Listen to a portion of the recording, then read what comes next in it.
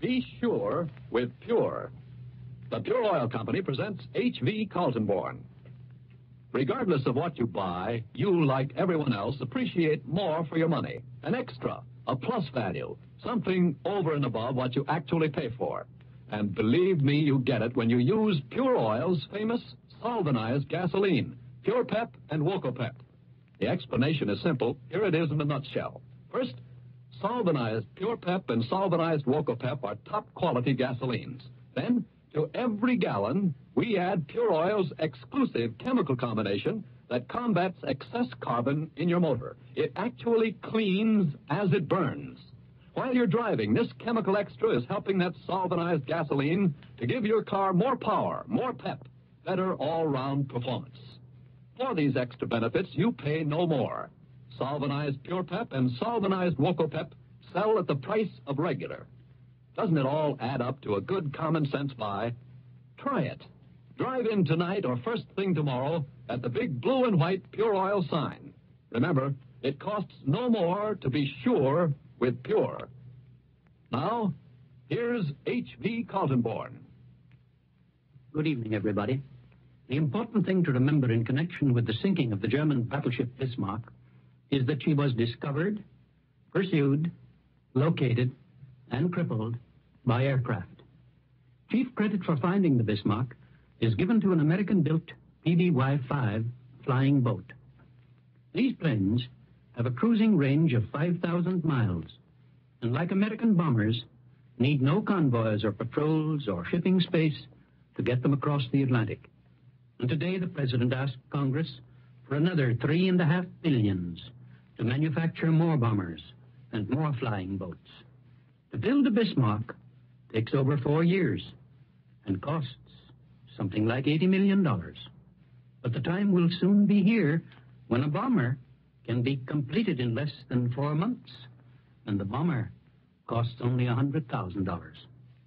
On the same day on which we hear of the sinking of the Bismarck, Britain reveals that the Germans sank 4 cruisers and 2 destroyers with their bombing planes in the Battle of Crete. Here, too, superior air power was more important than superior sea power. Surface navies are still important, but sea power, without air power, has lost its historic might and mission. And in a crisis where speed is essential, bombers must precede battleships. Despite losses, the British Navy is still in action at Crete. It is reinforcing the British and preventing seaborne German forces from reaching Crete. But it does so at great risk. The Germans, with their control of the air, today report hits on several additional British warships. Fierce fighting continues in western Crete, where the Germans continue to have the upper hand. The British may have to give up the western half of the island and concentrate their remaining forces in the eastern half. Vichy today made a new pledge to the United States. A note delivered by the French ambassador pledges France will not surrender her fleet or her colonial empire to the Germans. But suppose the Germans take them as they took the Syrian airdromes. Vichy is not a free agent, and we must remember that in appraising any promises Vichy may make. The dominant topic in Florida and Georgia, where I have just made a brief stay, is the power shortage. Everywhere there are appeals to the public through poster, press, and radio to conserve power. An unprecedented drought, joined to an unprecedented defense demand, have created a critical situation. In many homes of the Southeast, the need to economize power will bring the first real sacrifice for defense. The private power companies of the Southeast are today eagerly looking towards the completion of new additions to that TVA power whose creation they once condemned as wasteful duplication. Today, every prominent power company of the Southeast is joining with the Tennessee Valley Authority in widespread advertisements urging everyone to economize in the use of electric current. Air conditioning may have to go, daylight saving may be extended, and the sale and use of power-consuming appliances may be curtailed. Some 40 Georgia mayors will meet in Atlanta tomorrow to launch a United Save Kilowatts program. Chairman McDonald of the Georgia Public Service Commission says it has come down to a plain question of whether we will run our air-conditioned plants for comfort or build airplanes for our safety. In Pensacola yesterday, I visited the most complete naval air training station I have seen so far. The last time I saw Pensacola, It was a sleepy, charming little Gulf town. Its municipal transportation system consisted of one car, one mule, and one Negro driver. When the system met me on the main street, the driver hailed me. This was early in 1899, and I was a soldier in uniform. "Sergeant," he called, "you all want a ride?" "Sure," I said. "But you're going the wrong way." "That's all right, boss," he answered. "I'll turn around." He unhitched his mule, hitched it to the other end of the car, and off we went. I thought of that first Pensacola ride yesterday, as I enjoyed another, in a huge Navy amphibian transport plane, which carried me over 2 training stations, a Navy yard, 2 coast artillery forts, and some 30 airfields in a 15-minute flight around the shores of Pensacola Bay. Pensacola is an ideal base for naval aviation.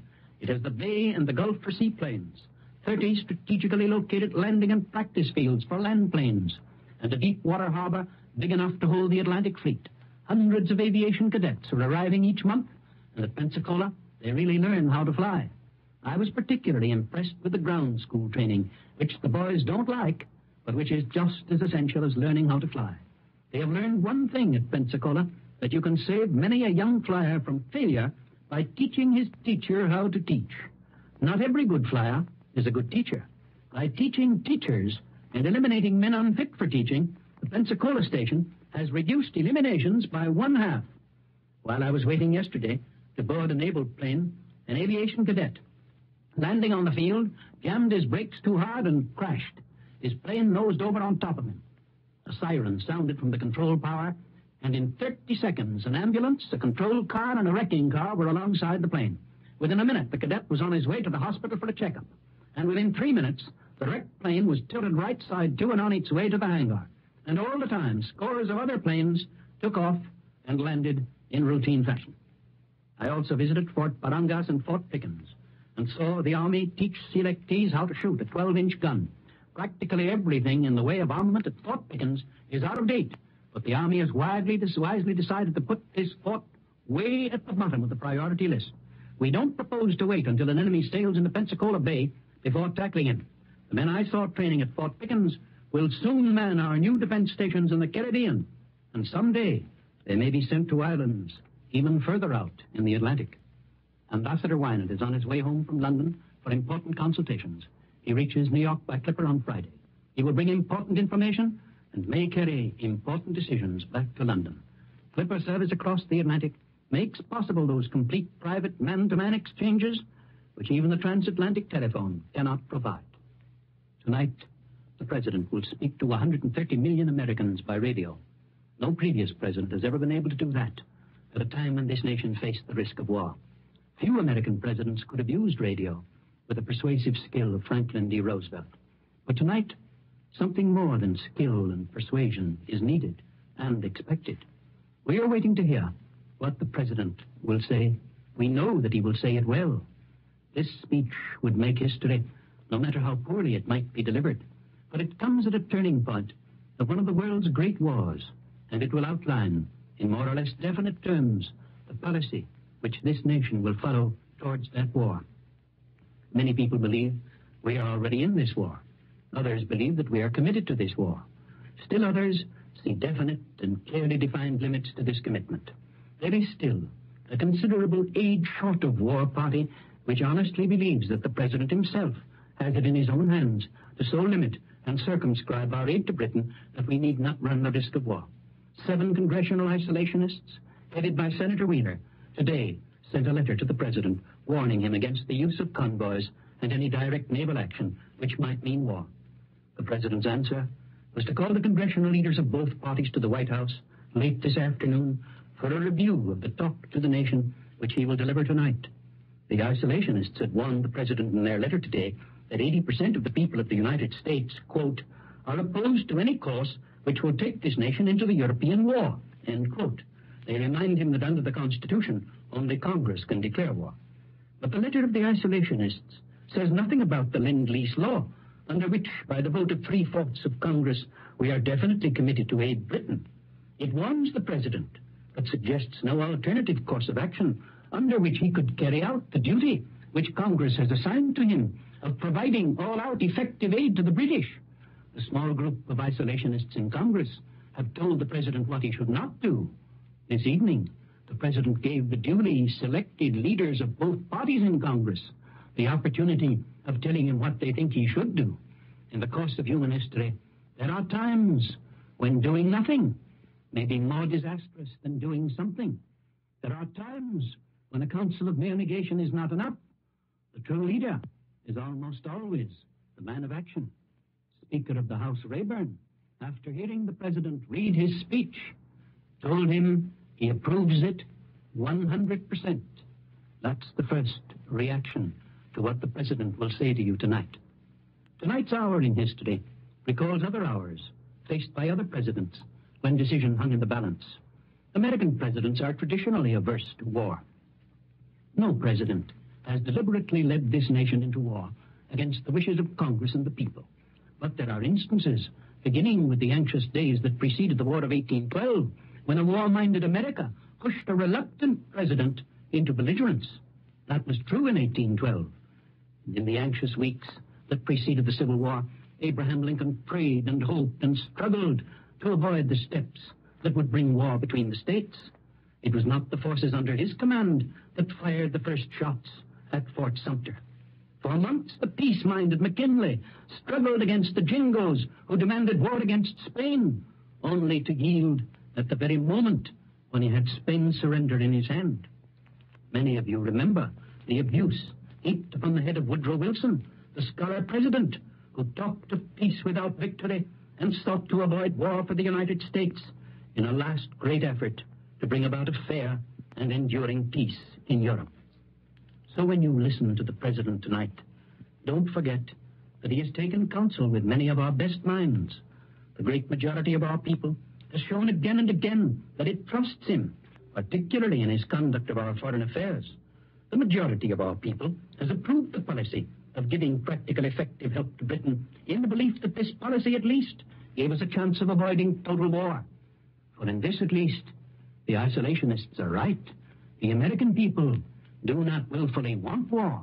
The division that is among us arises because we differ as to the best ways of keeping every kind of war away from the Western world, which we have vowed to protect against aggression. And that means aggression by secret propagandists, saboteurs, fifth columnists, trade stealers and spies, as well as open military aggression. When your enemies are Nazis, you must define what is true peace and what is sneaking war. Feeling in Washington tonight is serious. The mood of the President is serious, as you will realize when he begins to speak. But the man who speaks tonight was chosen as the sovereign voice of the American people. He is your President and mine. Good night. Members of ENSA have entertained in the last few months officers and gallant men on the hood. You will feel as I feel about their last great gallant sacrifice. And thus, the British Navy has in all its decades of history taken good care to avenge things of that kind. And that is why this morning at 11 o'clock the Bismarck was sunk.